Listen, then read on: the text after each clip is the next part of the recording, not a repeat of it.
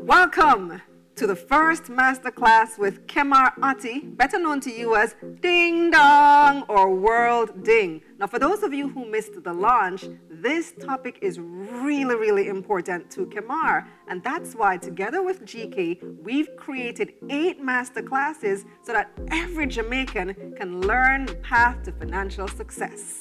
Every Sunday at 5 p.m., join us on Facebook and YouTube to learn even more. So let's get the ball rolling with budgeting and expense tracking. You have to know your income and what you plan to spend money on so that you can set up yourself for financial success. Before I hand over to Kemar, let me remind you to head on over to our Facebook GK Money Sense community, because our GK experts are here to help you to know money and grow money. You can ask any question about any topic at any time. Over to you, Kemar. Yes, this is Ding Dong Ravers, and you're here with me at the GK Sense Masterclass Series, Episode 1. We are going to talk about money. We are going to talk about how you spend money, how you save your money, how you keep your money, how you should love your money. And I'm going to give a few steps and some basic things as what to do, protecting, saving your money. Okay? So step 1. Step 1 is creating guidelines, budgeting, very key thing, right? So you create guidelines on how you budget your money. You check your budget, check your expenses, what you have to buy, what you need to, or you need to spend your money per month, per week, how much money you need to spend. Prioritize what you need to spend on, right? Food, clothes, bills, those are very important things you have to have. Anything else after that, going out, partying, drinking, clothes, shoes, all them things they can put to the side until you're properly stable where you can do them things. You get me I say? So you have to have guidelines. I've learned this the hard way because at one point things get slow, you know what I mean? And the pandemic show you all of that too. So it gets slow where money now come in, but I have to be paying out money same. We have to taking care of my family, taking care of my kids and everything, bills and everything. And I had to start prioritize what I need to spend on.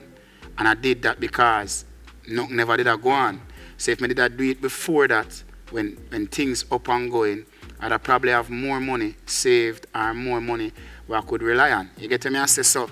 I had to learn that the hard way, and thanks to God, I learned, and I learned early. So you need to create guidelines. Very important. Step 2 is adding up your income.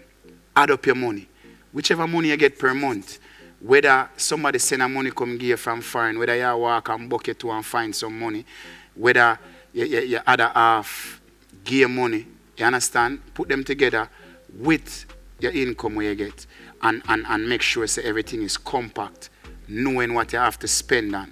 You get me? I say, don't make because, okay, you get that extra money from somebody and it doesn't come within your paycheck. Remember, your bills, them are going to come the next week, the next month, the next month. So all you have to do is just put down that money. We don't have extra money anymore. We don't have money to squander out and do what we want to do anymore. Them time and them days are done. Reason being, times I get harder, things more expensive, and the paycheck not really I cut it like that for cover everything where you want to cover. Just being truthful. Right? So add up your money and put them together, knowing where you have to spend upon. See? Step 3, a very important thing, key. Estimate your expenses.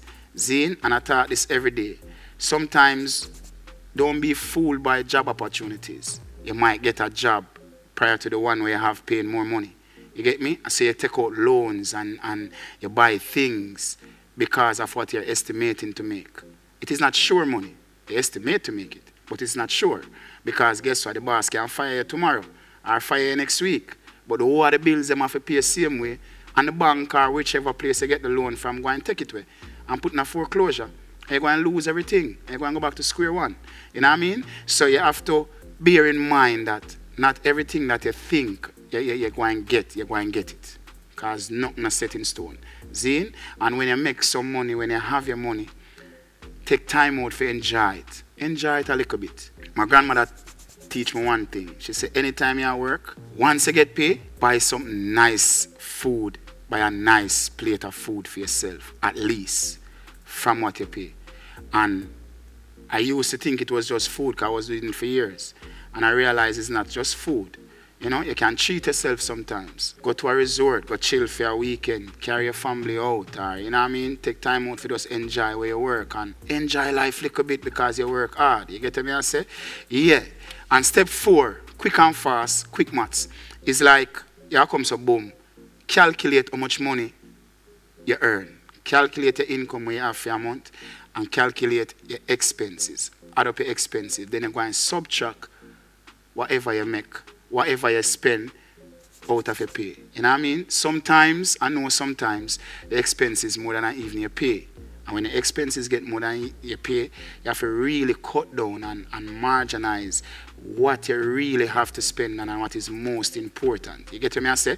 So, if you do have money left back after, you're going to know within yourself where you need to spend upon, where you can spend upon, where you're not supposed to spend upon, and just put everything in perspective and just make sure, say, your paycheck good for the next one. You know what I mean? And what is left over, you put it over for your next paycheck or you put it over for your next month because the bills will come again. You get what I say? Join us next week Sunday at 5 p.m. for the next GK Money Sense Masterclass as we continue to know money and grow money. Invite your friends and family to join in as well. Join our Facebook GK Money Sense community where you can ask questions about each topic every week.